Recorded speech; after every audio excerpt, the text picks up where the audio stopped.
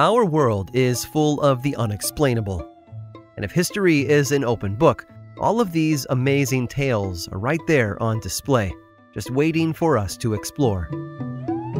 Welcome to the Cabinet of Curiosities.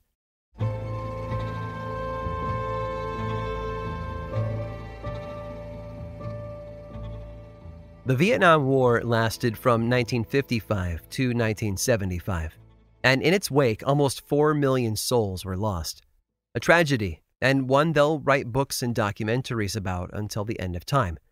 But it wasn't the only war taking place during that period. Neighboring countries waged their own campaigns alongside the turmoil going on inside Vietnam. One such country was Laos, which, beginning in 1955, was the site of a massive civil war between the communist Pathet Lao movement from North Vietnam and the Royal Laotian government, the official governing body of South Vietnam. The CIA had dubbed it the Secret War because we had recruited and trained a Laotian hill tribe called the Hmong to fight the North Vietnamese on our behalf in order to stop the spread of communism. The United States feared that if Laos fell to communism, nearby countries would be next. Laos had been designated a neutral territory, but by using the Hmong to fight this war, they had turned them into targets for the Pathet Lao. After the Vietnam and Secret Wars ended, the Pathet Lao didn't forget about what happened and who had been responsible. They began hunting down massive numbers of Hmong people in what is now known as the Hmong Genocide, some of which still goes on today. As a result, many Hmong fled the mountains to avoid persecution, while a good number found their way to America. In 1981, that number had grown to over 35,000. But even though they managed to escape Laos, they couldn't escape the horrors that they'd witnessed there. Death would always follow them. No one here really knew how to help them. Almost none of the Hmong spoke any English, and their language was not well known outside their own country. It wasn't like you could go down to the local bookstore and buy a Hmong to English dictionary. So not only were they still suffering years after fleeing their homeland, but they were doing so all on their own. But this suffering didn't come in the form of internal bleeding or gunshots. There were no stab wounds or broken bones. Their pain was on a different level, but still just as traumatizing, and it was beyond frightening to the others around them. One night, a refugee would go to sleep, and the next morning, they wouldn't wake up. 18 Hmong refugees, mostly men, between the ages of 19 and 57, died unexpectedly in their sleep. Doctors at the CDC were baffled. Autopsies revealed nothing except that the men had all been in good health. Except there's one part of the human body that doctors can't autopsy. There's no way to cut into a person's brain and see their thoughts. The Hmong people living in the United States had been burdened with some of the worst memories imaginable. These memories kept many of them awake, and the ones who did manage to sleep didn't do so for long. They couldn't, not with the images of murdered friends and loved ones burned into their minds. After days without sleep, their hearts, already exhausted and broken, would simply give out in the night. Doctors called it Sudden Unexplained Death Syndrome, or SUDS. In the Philippines, they gave it a name that essentially means nightmare. Around the time these reports of unexplained deaths hit the papers, a former professor was looking to make his mark on Hollywood. He'd already directed a small film about a family tormented by cannibals in the Nevada desert, but this was the 1980s, and he felt America was ready for something truly frightening.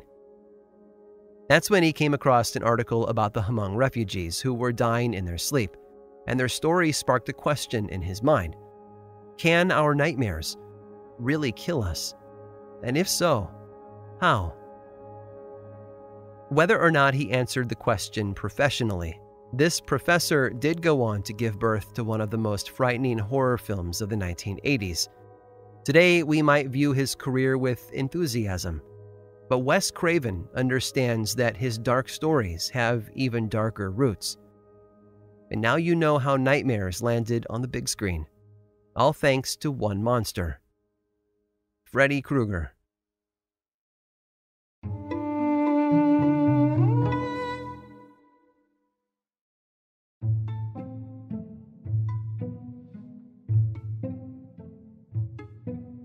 Eugene was born in Texas in the early 1920s.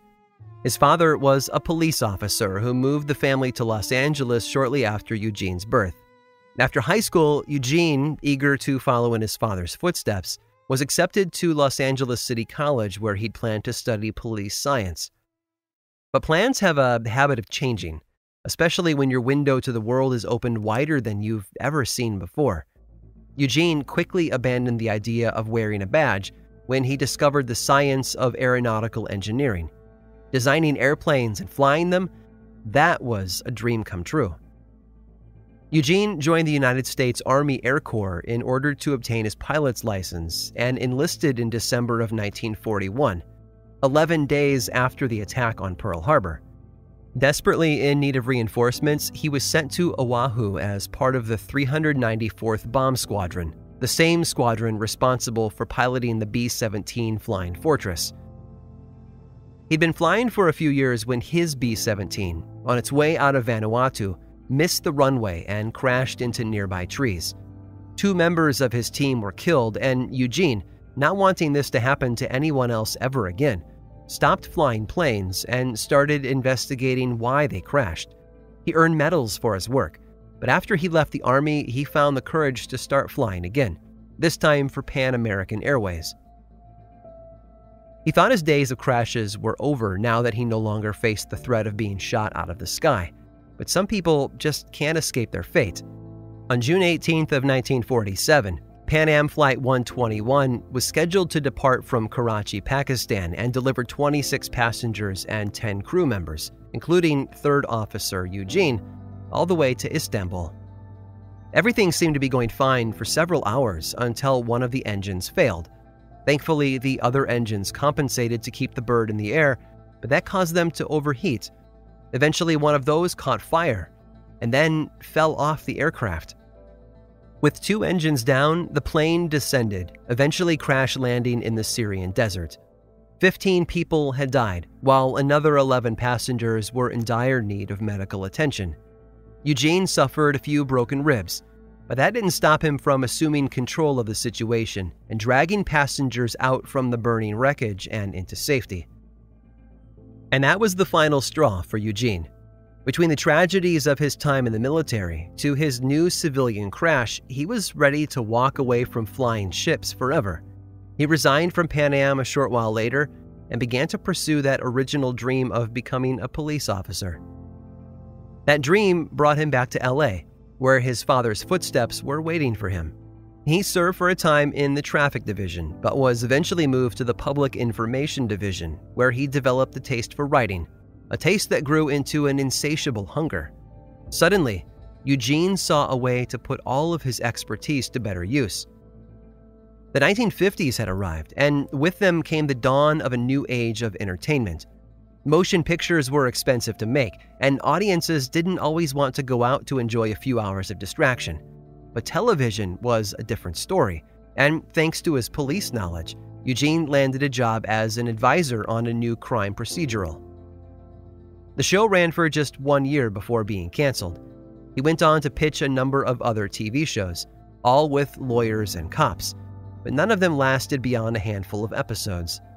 To pay his bills, he wrote scripts for already established shows. Life seemed to be one fiery wreck after another, both literal and metaphorical. But he understood that out of failure came new opportunities for success. If the networks didn't want shows centered around police officers and lawyers, then Eugene would look elsewhere for his inspiration. He looked up. Eugene had explored the sky and crashed to Earth. He was a survivor who had saved numerous lives and a decorated pilot with a brilliant mind. So rather than give Hollywood one more of the same old, he used his past to make something futuristic. And in 1966, it arrived. A diverse new crew on a bold mission. And it's still with us today. Thanks to everything he experienced in his early years, Eugene Wesley Roddenberry gifted us with one of the most beloved and influential science fiction worlds ever created: Star Trek. I hope you've enjoyed today's guided tour of the Cabinet of Curiosities. Subscribe for free on Apple Podcasts or learn more about the show by visiting curiositiespodcast.com. This show was created by me, Aaron Mahnke, in partnership with How Stuff Works.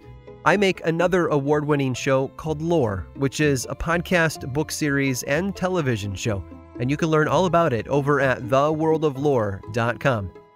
And until next time, stay curious.